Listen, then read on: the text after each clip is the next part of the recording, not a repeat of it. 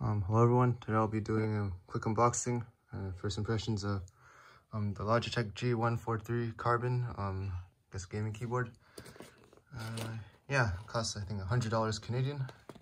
I think it's from 2017 actually. Yeah, let's get the unboxing started. So you pull it out of the box, what it says on the back, and get this cardboard thing. I assume you pull it out.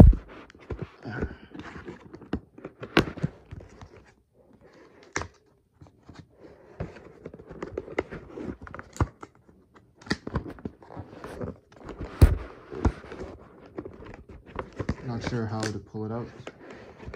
Oh, there. So it flips open like this, and here's the keyboard.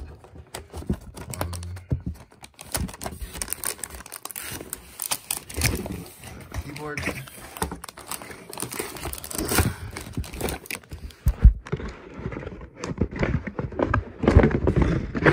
And the wiring for it. Two USB cables for some reason. I'm not sure what the purpose of that is. Hopefully I don't have to connect both of them in order to use it. And here's the user manual. And please don't tell me I have to use both of them for... Okay. Okay, and here's, I guess, extra keycaps.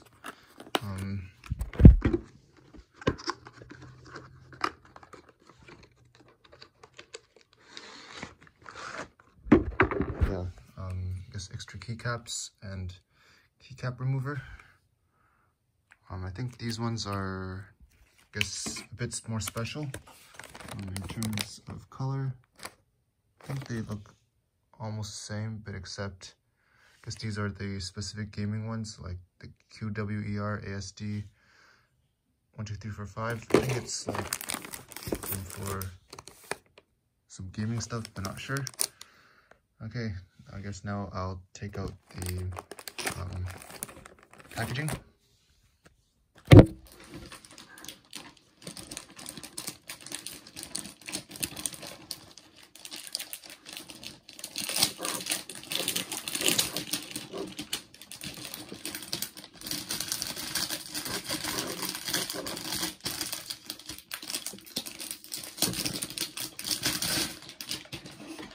Okay, took it off the packaging.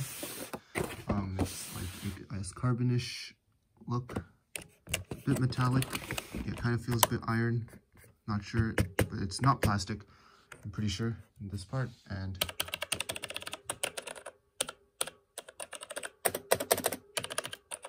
there's the first impressions of the keys.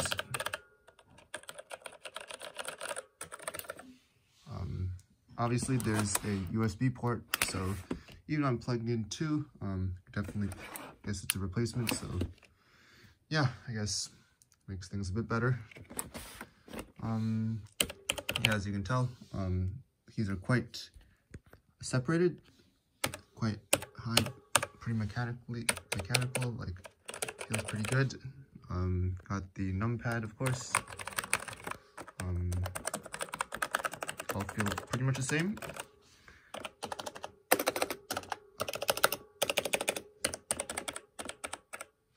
Obviously, the box is not the best resting place for it.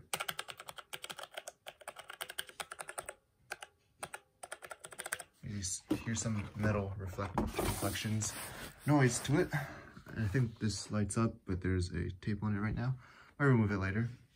Obviously, the Windows key.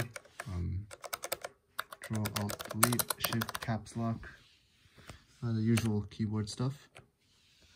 And of course, there's this thing at the back, which you can obviously raise. Only two heights, the default and the additional raised one. And I think this removable part might be for, I'm not too sure if it, I don't think it's removable, but yeah, when it's raised, it provides a bit more elevation, as you can see over here. No wrist provider, unlike the GM143, GM13, but overall, it's pretty solid. Like, I think these are like reprogrammable function keys and whatnot. Like, see the brightness, the play, pause, forward track, backward track. Obviously not as good as I guess some other keyboards out there, but pretty solid keyboard overall. And I guess let's get it plugged in and see how it looks. Okay,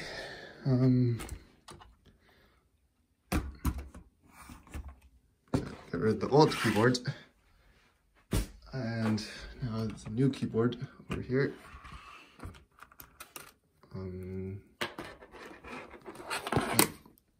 Cables are pretty long, as you can tell. Like, it can extend probably 1.5 meters, I estimate. Just plug these two in to the dongle, which I'm using right now.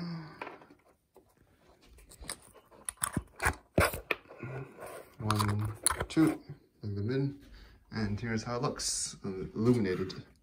Obviously, pretty cool. It's not RGB. I mean, I guess this is kind of the most budget-ish style keyboard. I guess budget gaming keyboard, not the most budget, but one lower end one still has a red light. But overall, so far it's pretty solid. Like, you can tell the keys are, it's nice, like G413, $100, pretty much wherever you get it. Yeah, I guess additional specs, if you're wondering, like, pretty nice.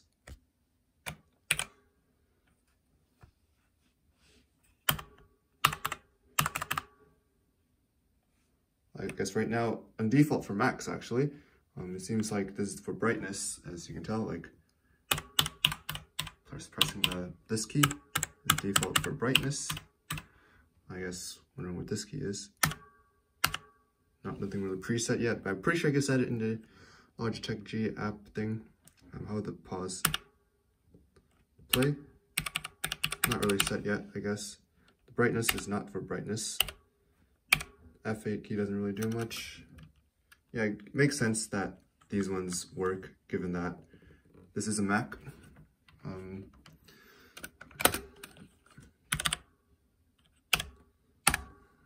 But yeah, overall, like, pretty solid. Pretty compact compared to the previous one I was using. The Logitech K330, I think this is like 6 or 7 years old. This one's only like 4 years old. Yeah, so let's just get with the setup of the G413. It automatically detected it. Of course, I'm using the G502 mouse that I think I did a video for like 8 months ago, but G413, I can customize it. And let's see, color, only one color, but you can, I guess the good part is that you can change the shade. Let's just do a dark, bright. Obviously prefer a bit darker. And of course you could do, like, I guess, breathing off, fixed, but just like standard, this should be pretty solid.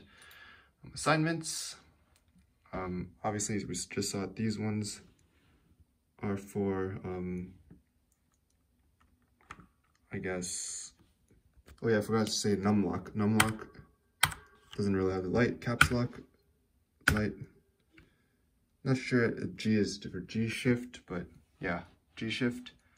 Of course, programmable F keys. Not really too sure what I should do for those in the future, since it could be quite useful actually, except I don't know when I need specific F keys. Like, for example, F12 for the Google Chrome developer tools, like, and then Chrome developer tools, which is obviously for whatever maybe for work or something I may need it.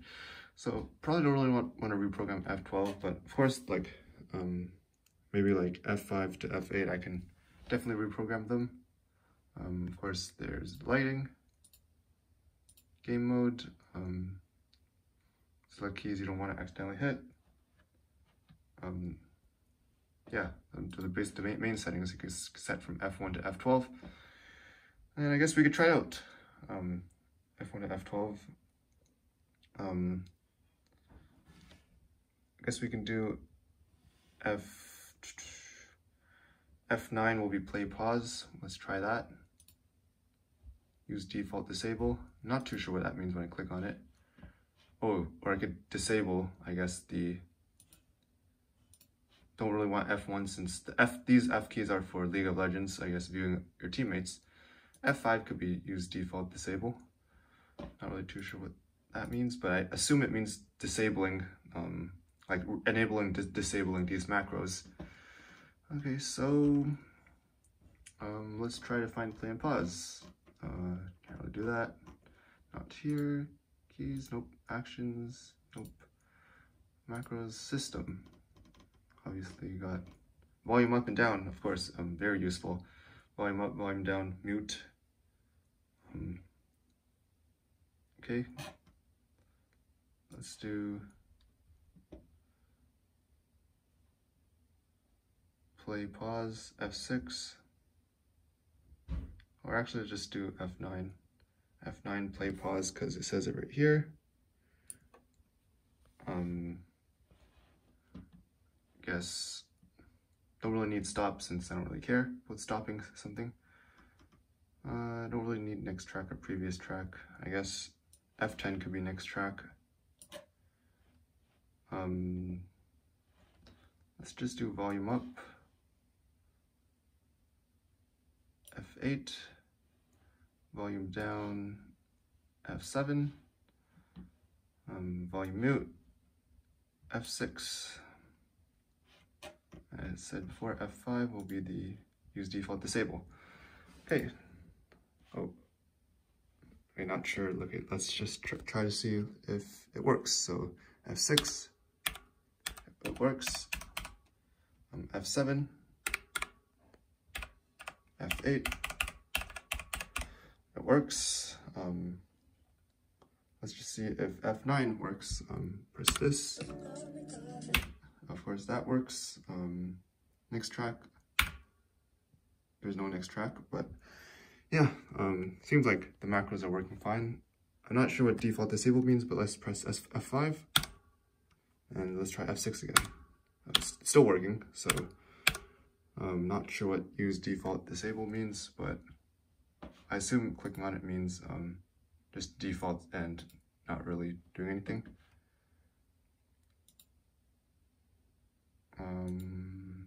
Okay. So yeah, that should be it. Yeah, pretty cool. That's the first impressions of the G413 keyboard. Overall, it's liking it pretty nicely so far.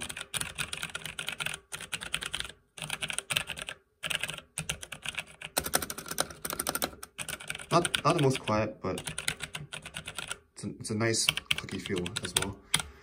So yeah, overall, that's it for the setup, unboxing, for impressions. It's pretty nice so far. Thanks for watching.